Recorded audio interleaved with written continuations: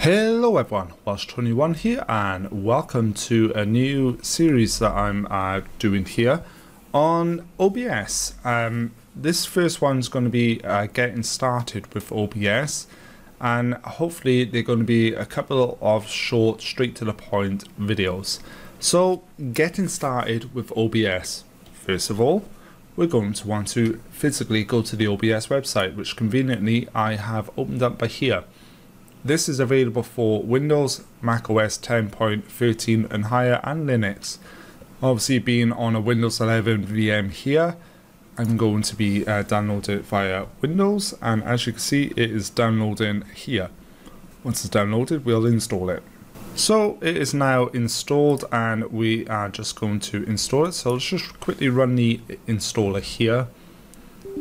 And then you should see this pop up here. It is just basically asking for permission. Just hit yes, and then just quickly skip all the way through.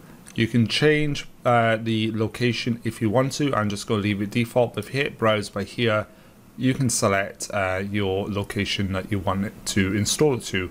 Just hit install, let it run. As you can see, it's not too quick, but once it's fully installed, we'll be back.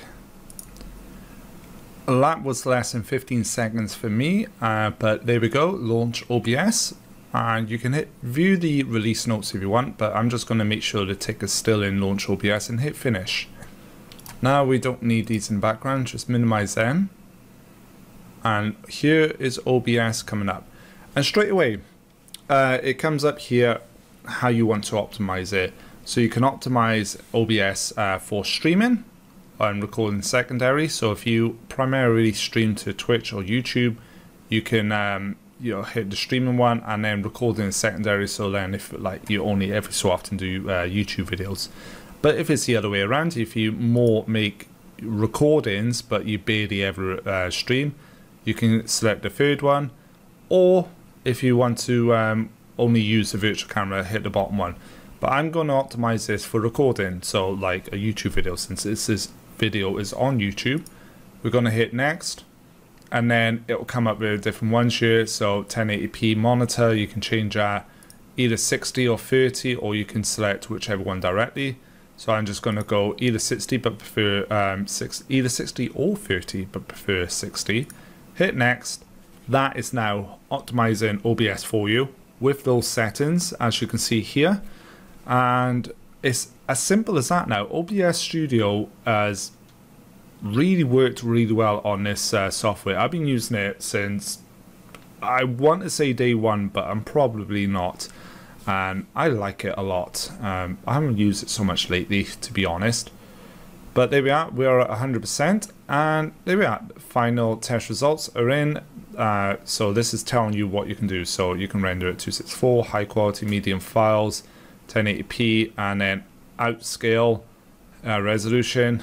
So output scale resolution, that is, and we can upscale that. Just hit apply.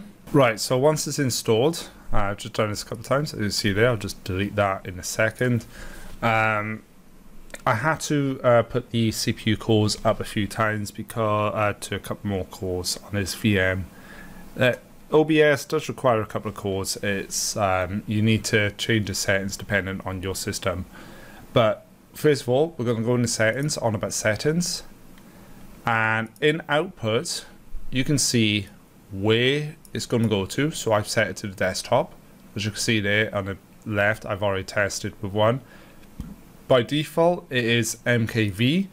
You can change that to whatever you want, NKV, MP4. I normally do on my PC MP4 because I've had some issues with MKV, should I say. So you got same as stream, high loss or anything. And then under the, you can change your audio as well here if you want to, but for now we're just going to concentrate there. So the base canvas is 1080p. That's what your screen is. You can downscale it then to whatever you want to do. So you can do full 1080p. Bear in mind you'll need more processing power for that. Or I'm going to downscale it to 720p for the sake of this video.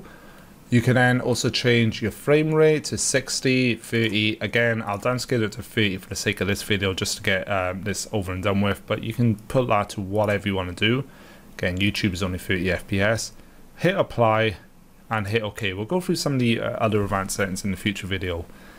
Under scenes, we want to hit the add button, so the plus symbol there at the bottom left. Then name will come up. So by default there's scene, and then it comes up then scene 2. I'm just going to hit desktop because this is going to be a quick video, a quick and dirty one of the desktop here. And now you'll see we got scene and desktop, but in the sources we have nothing added for either of them, hence why the display box is black. I'm going to quickly delete the scene one. So to delete, you hit this minus arrow, it says remove. It gives you a quick warning. Are you sure you want to remove it? Yes. So now all we have is desktop. You can add as many scenes as you want, games, desktop, webcams, whatever you want to do down here. It's all up to you. We'll go through them in future episodes. Whatever you want me to do, let me know in the comment section down below.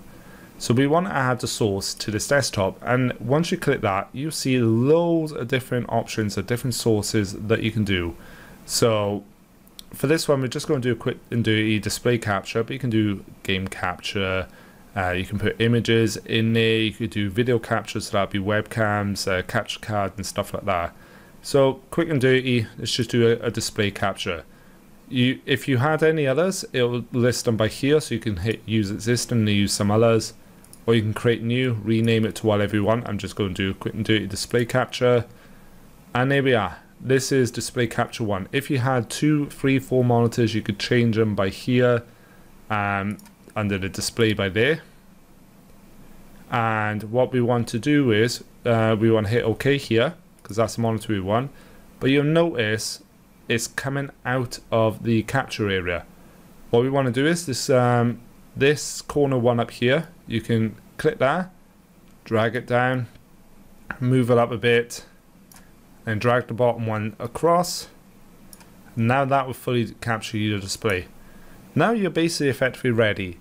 But in the audio here, you got desktop audio, so that'll display any audio that your desktop's coming, it'll bounce up and down there, and microphone. My microphone's being used by my streaming software that I'm using to record this, so nothing's coming up there. But if you wanted to, you can hit settings, properties, and this is where your microphones would be. Just select the one you want and hit OK. If you wanted to mute them, you just click that little icon and then the mute comes up. Same with your desktop audio. And then all you do to hit record, you just hit start recording new. And let the start recording happening, and to see what happens, we'll just hit that and hit delete, and then come back over 10 seconds later, hit stop recording, and boom, that's now stopped recording. And at the top left you'll see a new recording. If we hit play on there, we will see that there's my mouse moving. We'll go up and then select that, hit delete, and it's gone. So that's your recording that we just made. It's that simple. That's how you set up OBS on any system. If this video is helpful, give it a thumbs up. What would you like to see next? What part of this module would you like to see? Do you want me to go further into sources, further into scenes, any further into settings maybe? Let me know in the comment section down below. And if this video is helpful, let me know. Thank you again to my Patreon subscribers. Their names will be coming up at the top right hand side of the screen now. I believe that is Celtic Lag and Rich Tech at the moment. So thank you both for your patronage. If you want to be like them, Patreon link is down below in the bottom. And I'll catch you all in the next video. Ciao for now, everyone.